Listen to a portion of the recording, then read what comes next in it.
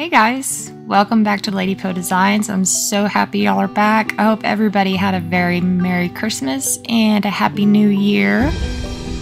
I've got a couple projects that I want to show y'all. These are the trinket boxes that I made my nieces for Christmas. I got both of these from my husband actually. He got them at work and they were going to throw these away. So I'm going to strip all the hardware off of these and sand them both down. This one kind of looks like a chest. It had a little clasp closure. So I'm going to take all the hardware off. And this one was actually a tea box. It even had like all the tea listed. But they were perfectly good boxes. They were just going to throw them away. So I'm going to take the tea box after I've sanded it all down completely and gotten all the paper off. I'm going to cover it with the clear Salvation solution just to lock in any kind of tannins that are in this wood because I don't know what kind of wood it is. And then we're going to take some salt wash and some Fancy Farm Girl from DIY. And I'm going to put a coat just on the outside of this box. I just want just the outside to be green because I'm going to do kind of a little bit of an effect on the front of it, and I'm going to decoupage a picture that I downloaded off of Google onto it. And then on the inside, I'm going to take black velvet from DIY and do a couple of coats on the inside just to get good coverage and cover up all that real light wood. It wasn't really like you couldn't really see the grain of the wood, so I wasn't worried about covering it up. Plus, you know, she's 10. She doesn't really care about wood. She wants it to be pretty. I'm going to cover everything with Big Top because I want this to be durable for her. I don't know what she's going to be taking in and out of it, so I don't want it to be scratched up and everything. So you've got to seal DIY paint, so I'm going to seal it with Big Top. This is the picture that I found on Google. I just thought it was really pretty, colorful. She's really into wolves right now.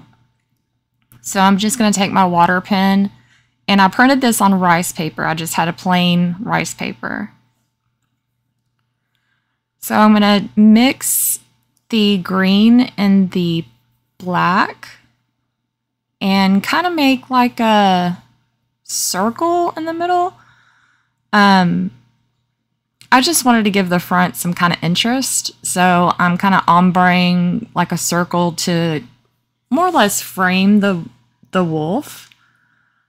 And then I'm going to bring the green back in on the corners. So we're going to put some molds on here with the decoupage. So I'm going to blend those edges in.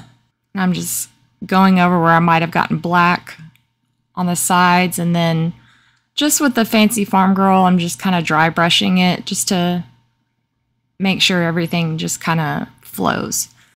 So we're going to take the feathers mold by IOD and we're going to try something different. I've never done this before, but I've seen other creators do it. I'm going to paint the feathers, the actual mold itself, with mica powder. And this is a set that I got off of Amazon. It's a really good set. It's got a lot of pretty colors. Very good variety, and for the amount that you pay for it, it's very good value.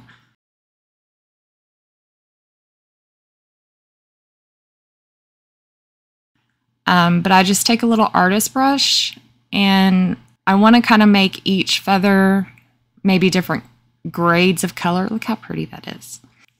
So that one, I'm going to speed it up. That one's going to be like a green, all greens. This one's going to be all blues. Just different shades. This one's going to be all purples.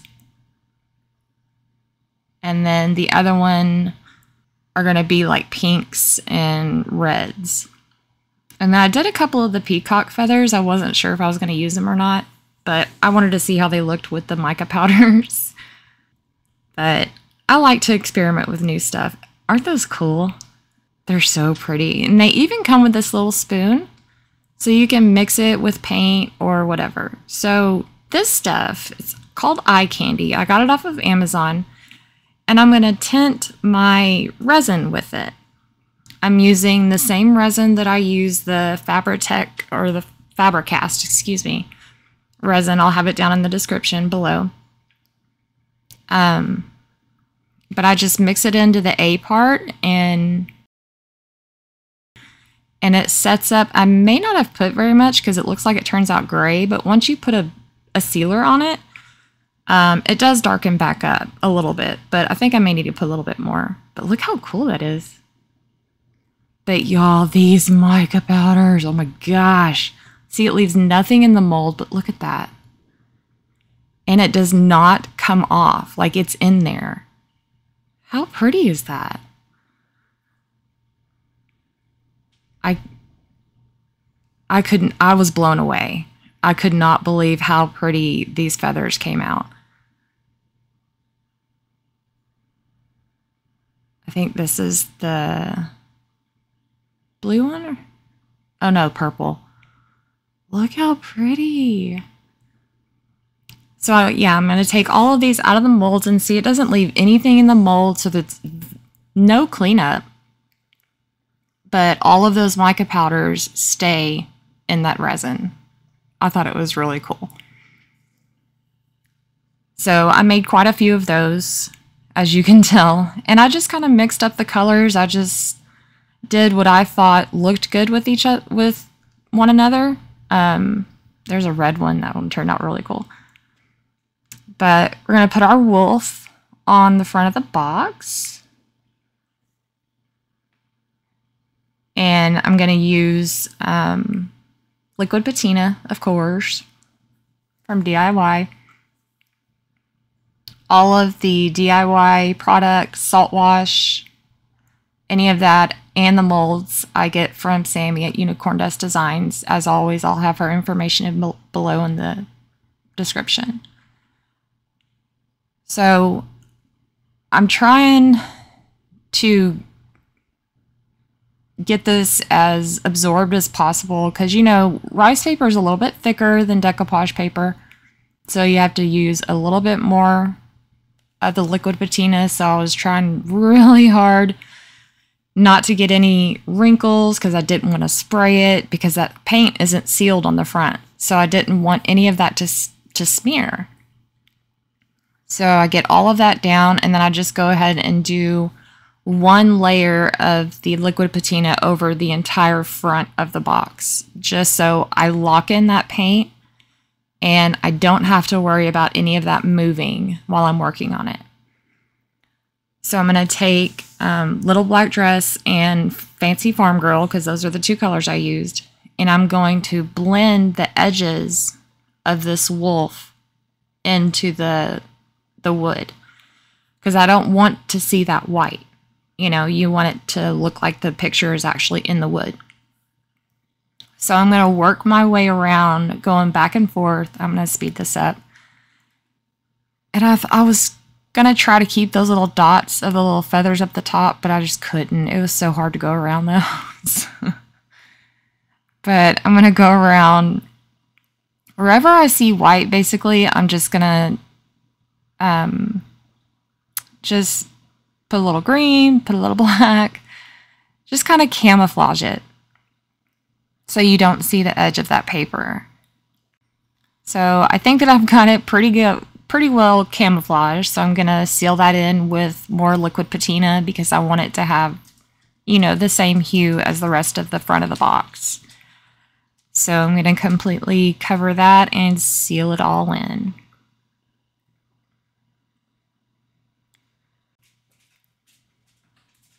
So now we're going to go in with the Victoria IOD mold, and I'm going to spell out her name, which is Scout. So we're going to put the cornstarch down, make sure it'll come out easy. And I'm going to use my favorite creative paper clay. I'll have all of this stuff down in the description box. So we're just going to work the clay into all the letters of her name, and the IOD molds have that micro rim, so you just, with your thumb, just press out the excess clay. and make the back flat. And you're going to flip it over, and I kind of roll the mold so they just kind of pop out. But we're going to get all these letters out. I love this mold. It looks like a vine. I thought it would look really cool with the wolf.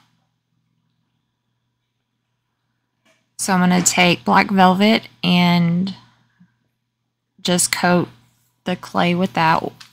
That's why I use the silicone cups, y'all. Look at that. That was that old black paint that was in that little cup from the day before when I painted the box. And I just flex it and it all comes out. I'm using the same color, so I don't rinse it out. So I'm going to go in and just put one good coat on the letters. Let those dry a little bit. Not completely, they're still pliable. But I'm going to bring in a ruler to see where I want to place them and set my letters down. Try not to break them.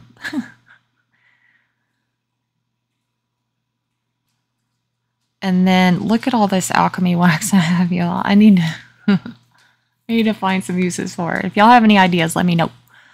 But I picked Mint Sparkle to go over the letters, and then I'm going to use Jolie's Gilding Wax. It's in copper.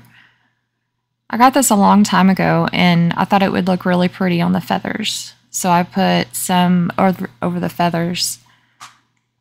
And then I'm going to use this Mint Sparkle of the alchemy wax, and I'm going to coat all of the letters. So it gives it like a green mystical color, so it'll match the box. They're really pretty. I think I show you, yeah, not pretty. It's almost like a pearlescent. But I get all those painted, and I'm going to take my STARBOND Quick and Thick and get these laid down in my super technical way of spacing with a popsicle stick. And I'm going to lay these down. I get all of these laid down, and then I'm going to glue down all of the feathers with the same glue.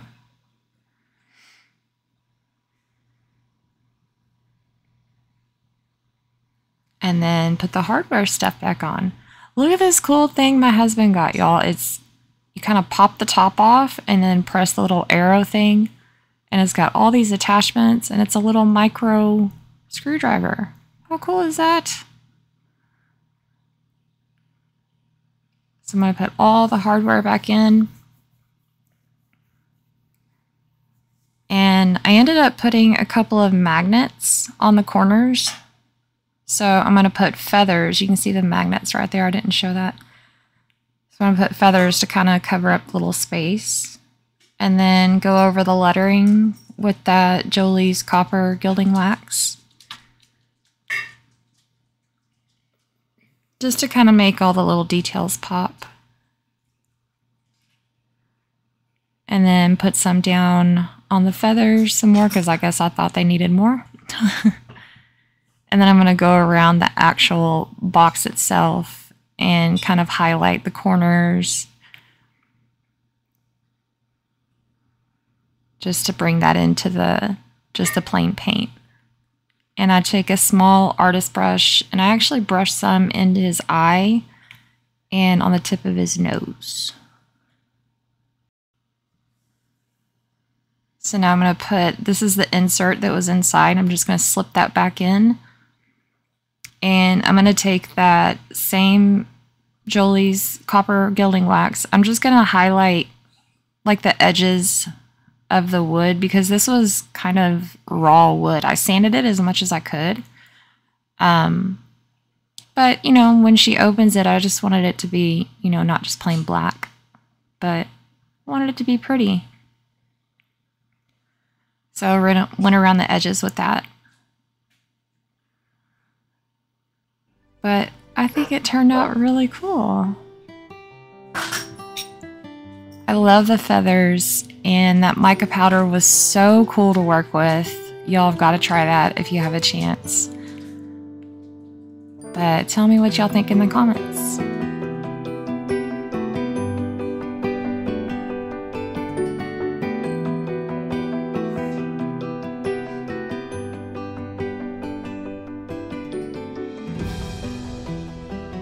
So now for the second box, the one that looks kind of like a chest, I sanded all of that real dark wood down and got it down to the real wood.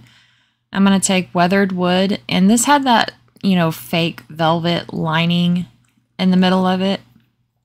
And I didn't want to strip that out because I didn't actually know what it looked like underneath.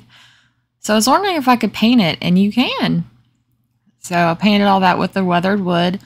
I was going to show you all. I took the salt wash, and I had this little sugar thing that I don't use anymore that had like a little plastic spoon. And I put it in there so it's easier to get out because I bought the big old jug of it. But anyway, I'm going to mix that with some of the weathered wood and go around the edges. And we're going to go in with sandy blonde. I'm going to use my favorite brush, the Perfectionist. And I'm going to put 2 coats on the outside and on the edges of the top and the bottom. I love this brush. I'm going to go around the edges and make sure all of that wood is covered up. So now I'm going to go in with some Roycycled paper. This is actually one of her Halloween blocks, project blocks. But this is what my niece is into. She's kind of into the grunge. And she saw this paper and picked it out a long time ago.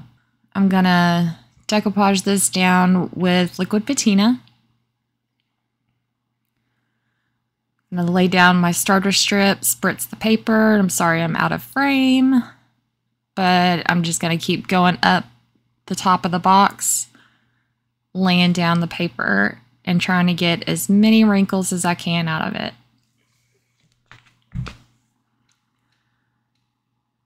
So then after it's dried, I'm going to go around, and I lost my zip sander, y'all, so I'm having to use like a nail file. But in a downward motion, I'm going to sand off the rest of that paper. And then I'm going to take just a block sander and just rough it up a little bit, kind of make it dirty. And then just using plain clear wax, I'm just going to seal all of the DIY paint on the inside and on the sides. So these are the 2 strips on the bottom. And I didn't really match up the pattern, but it still looks cohesive. I'm going to sand the excess of that off. Then on the other side, I'm just going to repeat the process, lay down my starter strip. And I'm not spritzing this because it's not a very big piece. So I'm just going to work my way down. Make sure I get it as flat as I can. And go all the way across. I love this paper. It's so pretty. Sand that off. And the edge is perfect. So I'm going to take the lock and key mold from IOD. And I'm going to make a couple of locks and a couple of keys. Just wanted something as accents on the sides of the box because it just looked kind of plain to me. So I'm going to take the same creative Paperclay that I like and push it in some of these molds into the keys. First, I'm going to lay down a coat of the weathered wood just to cover that color. And then I'm going to go in with Dixie Belle's iron patina paint. I've never used it, like I said, but I was very interested. So this is the iron one. They have a copper and there's another one. I can't remember what it is off the top of my head. But you put down 1 coat and let it completely dry. And then on the second coat, I'm going to go in with the green spray. And it's going to rust these out. They don't look like it right now because it takes time. But I'm going to use that same STARBOND Quick and Thick and lay one of the keys on the side and one of the locks on the side. And then on the opposite side, I'm going to lay that long one and then put the other key on the front. I'm going to put the hardware back on. And I didn't show it, but I do actually add a couple of lion's feet to the bottom of it. But look how cool this turned out. I really get a good shot of the rust that came out of this paint. I was really impressed with it. I like it a lot. I think I'm going to be using it on more projects. But let me know your thoughts in the comments below. Which one was your favorite? And if y'all have any other techniques that y'all would like me to try, let me know. But remember to like, comment, share, hit that subscribe button. And as always, you are beautiful and you can do hard things. Bye, guys.